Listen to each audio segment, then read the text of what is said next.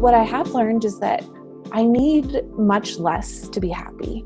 Right down to the clothes on my back. I came here with ski clothes and I wear like the same clothes every day because I ordered a pair of shorts because it got hot, but it's simple. It's back to basics. And it just feels like this kind of crust that gets imprinted on your brain. It can be like shaken away by all of this if you let it become that for you.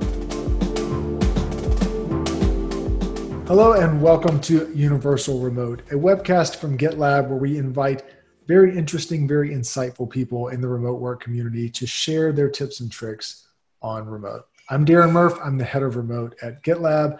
And on this episode, we're going to be talking about maximizing the reset, rethinking everything now that the genie is out of the bottle and the great remote migration has started. So I could not be more excited to welcome Megan Dilley, Managing Director of the Remote Work Association, on the show today. So Megan, thanks so much for joining us. Give the folks an overview of what you do and how long you've been working remotely. Awesome. Thanks so much for having me, Darren. This is such an exciting conversation I'm so passionate about. I'm Megan Dilley. I'm the director of the Remote Work Association, and we are a professional association for leaders in remote work. So these are thought leaders and advocates who are really working hard to push the industry forward, providing best practice to ensure that we're setting up remote work businesses for sustainable remote work models that have positive impacts on economies and the environment, and so on. So that's a little bit about the Remote Work Association and what I do there. I've been working remotely myself for the past 2.5 years. So a relative newcomer to the space, I would say. But, with everything that's gone on with COVID, I guess that makes me a veteran and compared to a lot of people as of late. But yeah.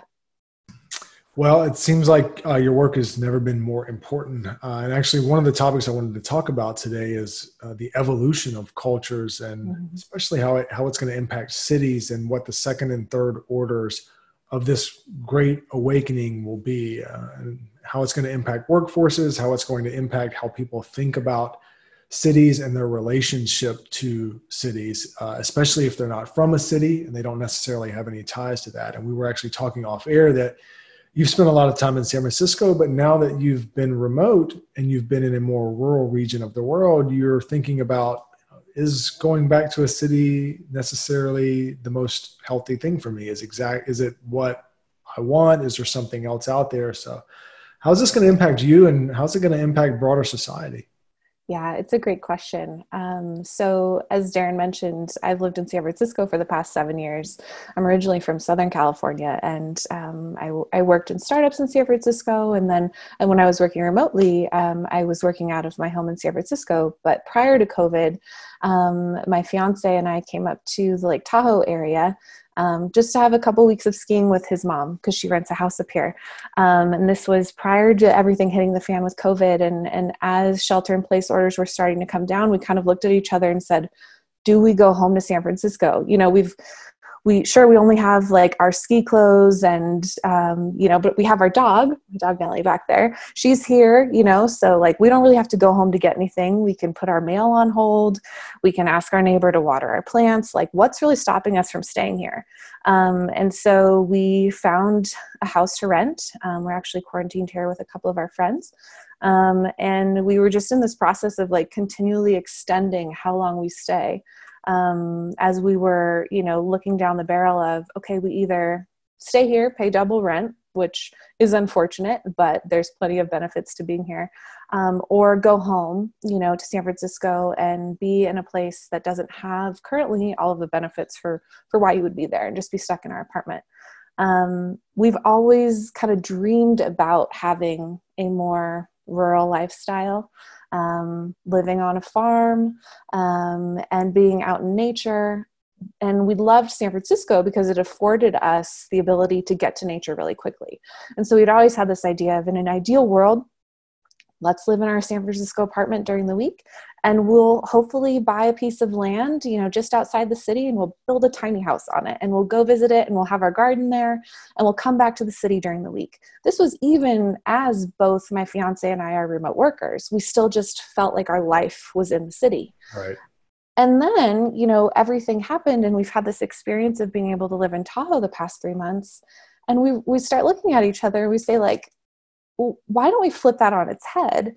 And instead of saying, let's drive to the mountains on the weekend, or let's get out of the city on the weekend, why don't we go to the city on the weekend? Why don't we live the majority of our life in a place that really fills us up with nature and exercise and better health for 5 out of the 7 days, and be more intentional about going to experience those culture building activities, the great restaurants we love, and just be okay with a slower lifestyle.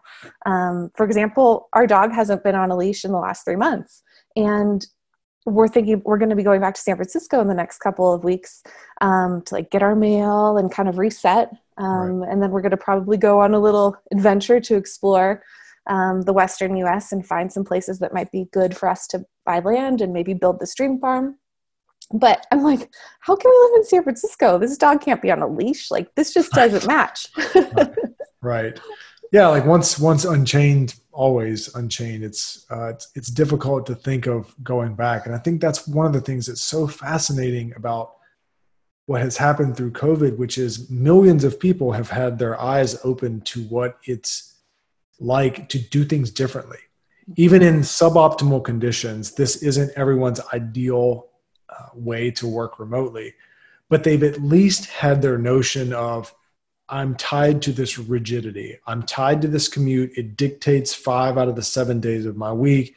Now that isn't the case, everyone can collectively unlock their imaginations and ask themselves similar questions. And I was just curious, in your work, especially now, what are you hearing from people in terms of empowerment? I think one of the biggest things for me is this is a democratizing experience. How can we think about the shelter in place impacting people in a positive way? Like, what are the empowering things that are going to come out of this for both people in small towns and big cities?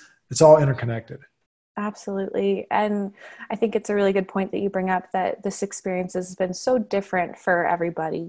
I personally don't have children, right? So I'm not balancing my workday and homeschooling my kids and all of the other things. I've been able to really focus in on my work and focus in on those hobbies that really fill me up.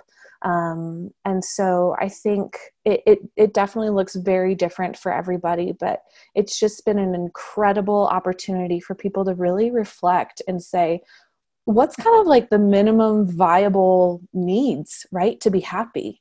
And how do I just like cut all the clutter out of my life? And I had a conversation with our friends that are here with us, and it felt weird to admit that I was like, I like not having social engagements on the calendar. And I don't know how I'm going to transition back into that world of we can socialize again. Like, am I going to be that person who just says no all the time? Because like, no, I don't want to be that. But what I have learned is that I need much less to be happy. Right down to the clothes on my back. I came here with ski clothes and I wear like the same clothes every day because I ordered a pair of shorts because it got hot, but it's simple. It's back to basics. And it just feels like this kind of crust that gets imprinted on your brain. It can be like shaken away by all of this if you let it become that for you.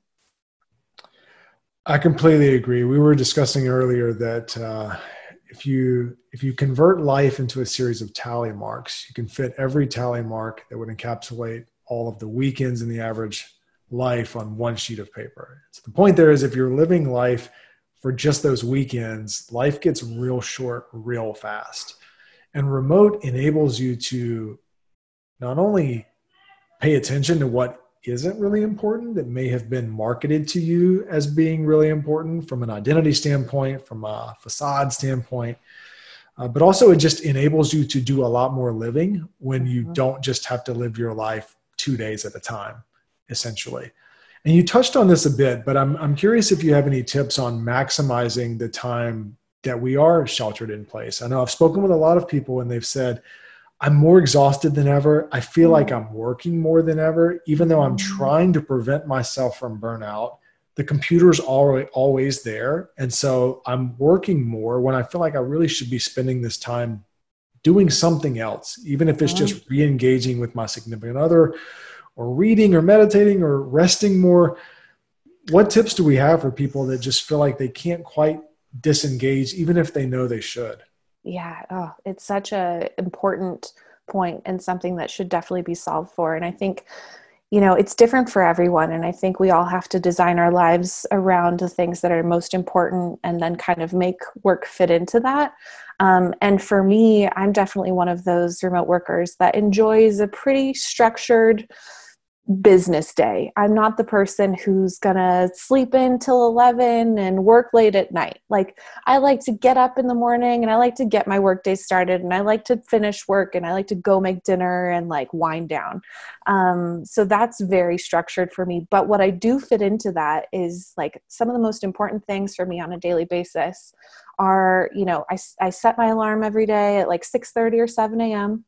and I stick to that structure. And then the first thing we do, my fiance and I, is we take the dog out for a walk, right? And she is such an incredible impetus for doing that and holding that routine.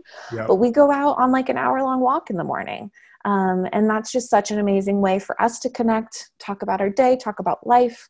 And that's not something we were doing with as much diligence at home in San Francisco. We definitely had to take the dog out for a walk in the morning. But we've both structured our day to say, like, no matter what, like, we're not going to take a call at 7:30 a.m. Unless we really absolutely have to. And in those days where we absolutely have to, instead of, all right, I'm going to set the alarm for 7, rush, have some breakfast and my coffee and get on that call. It's like, okay, if I've agreed to a call at 7:30, the thing that I have to do to make that work for my life is get up at 6 and go for an hour-long walk from 6 to 7. So it's like the walk has to happen. We come together for lunch in the middle of the day. Like, we put our laptops away. We eat at a separate table from our workspace. We talk to one another, even if it's only 10 minutes between a call. Right. Yep. And then, we check in when we can and ask each other how the day's going. We always plan to come back together for dinner. It's like a walk before dinner. So, I'm doing a lot more.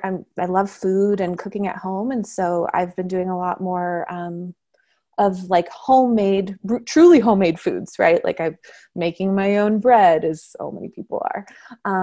But things like going to feed my sourdough starter or like, knead my bread. Like, I have these little breaks in the day to do those things that provide some balance and make me feel good and really help me maximize that time. And then I think the other tip I would give to people, besides just really being diligent about that structure, is make sure that you're replacing that commute hour that you might do in the morning and the evening with something for you.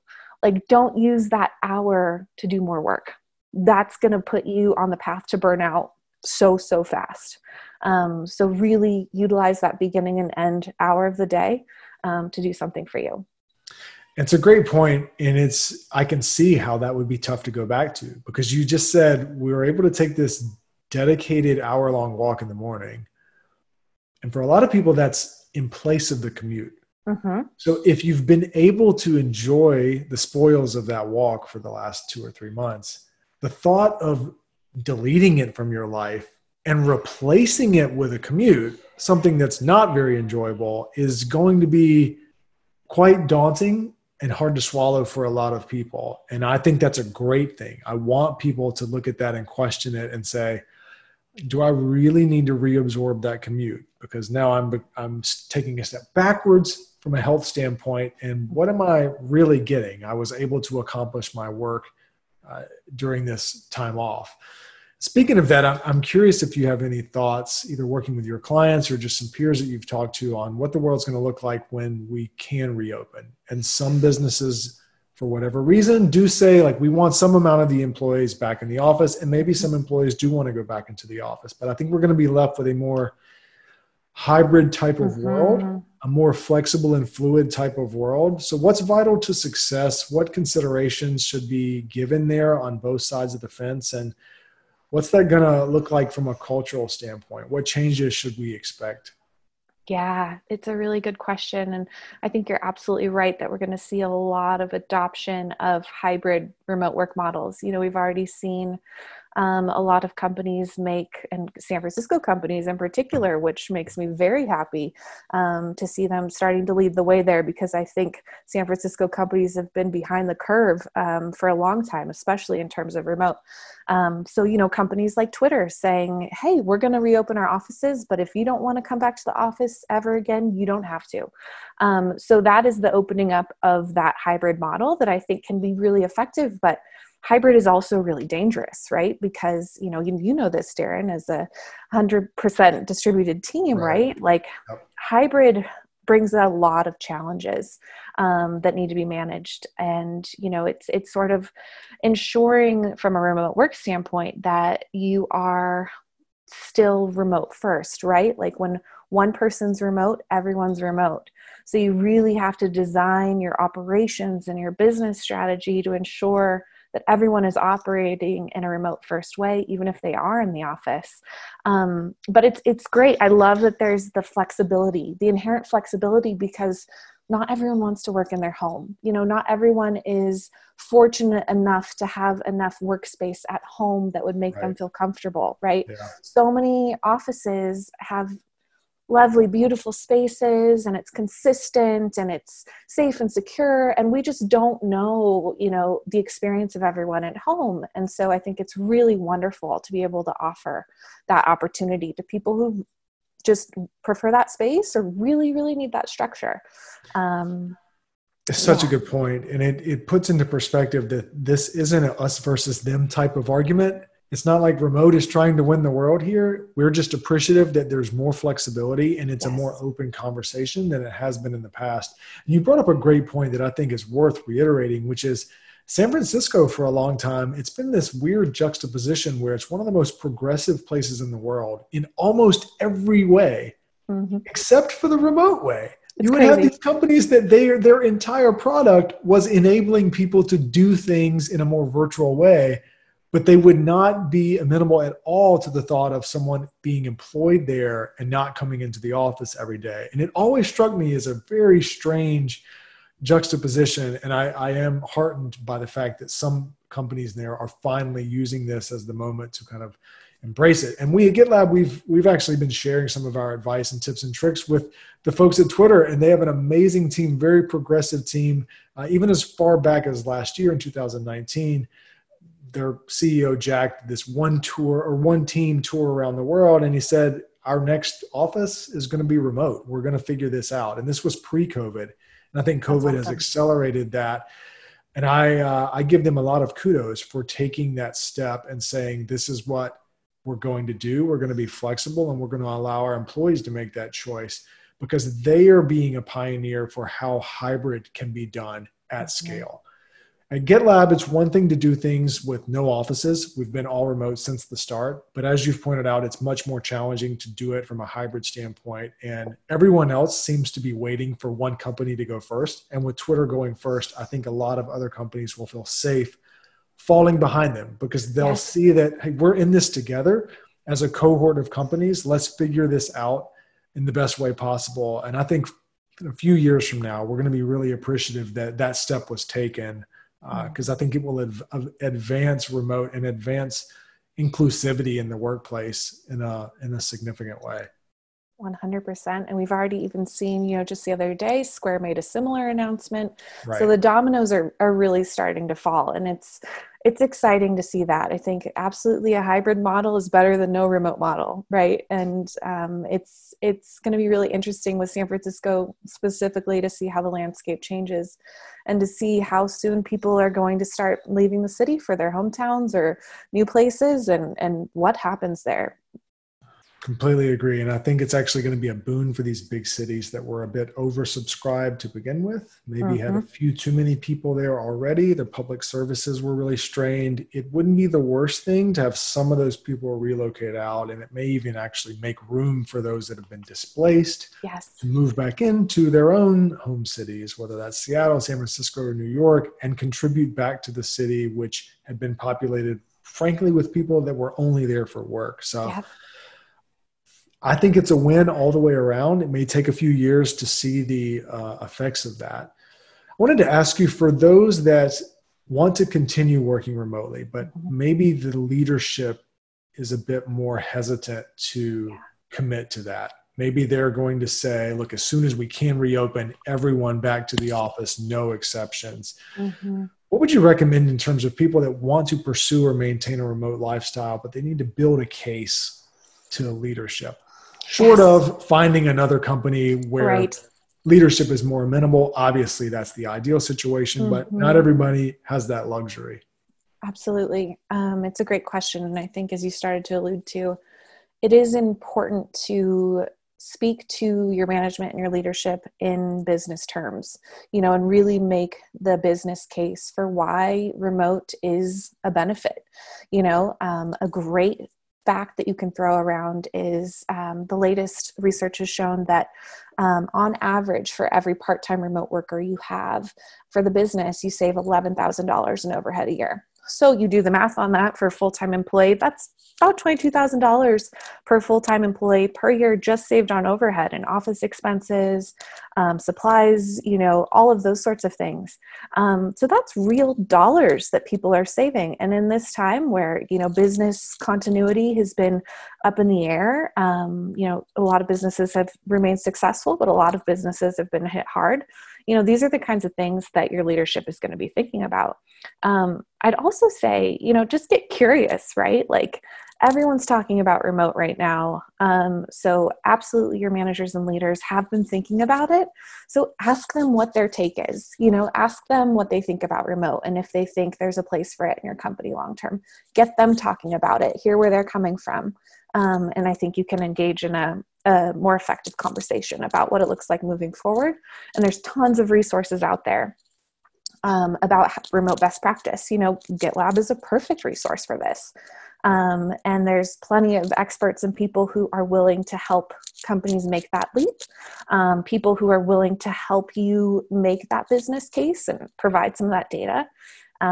So yeah, I'd start with the business case, but get really curious. Great advice. So I like to end with two common questions. The first of which is, give us a tour around your workspace. I know it's a temporary workspace for you, but I'd love to see it. Okay, cool. Let me unplug here. Not trip over my chair. Okay, well, first, this is my dog, Nellie. She's taking a nap. So in my temporary workspace, this is my desk area here. It's actually much larger than my desk at home, which is wonderful. That's going to be hard for me to go back to my San Francisco tiny office. I'm going to take you guys out into like the living area where you can see where I come and play with my sourdough starter. I think the awesome thing to remember here is remote enables you to potentially have a new office like every day, every week, every month. It's absolutely. Yeah. Sometimes I'll work here at our kitchen table. Got a nice view of all the pines in the backyard. Oh, the pines are amazing. That's awesome. This is our fireplace. We have fires there every night. This is our kitchen. This is my sourdough starter. Very nice. Yeah. And I'll just take you over here. We've got extra bedrooms. It's just incredible. We are very lucky right now. This is what we call the boys' room up front. That's my fiance, Steve. Big bearded man, as a lot of guys are without beard trimmers these days.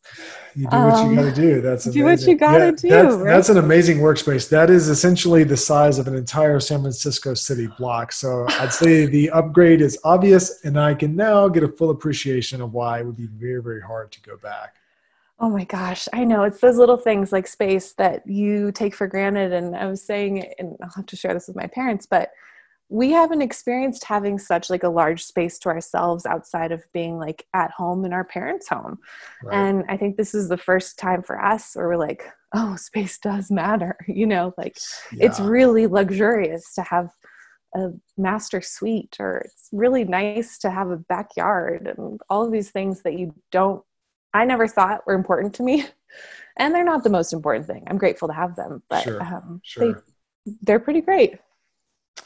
It just goes to prove that there's no putting the genie back in the bottle. And you have people like you that are experiencing this for the first time, but you have millions of people that are having similar experiences. And I think that's going to do wonders for the stickiness of remote going forward. All right. So last question, you've been very gracious with your time. What's one good thing you've seen, heard, or experienced this month? Yeah. Awesome.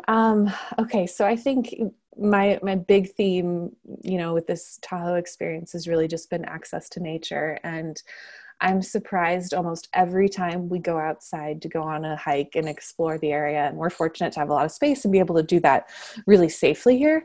So I'm very grateful. But just the other day, we went and parked the car on this trail we hadn't been on, we didn't know much about.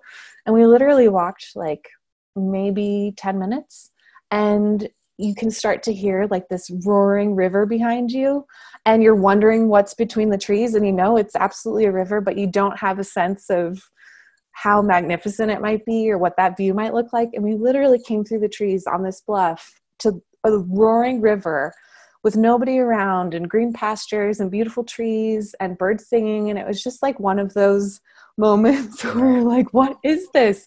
I just walked out of my car for 10 minutes and I'm on this river with nobody else and wild nature.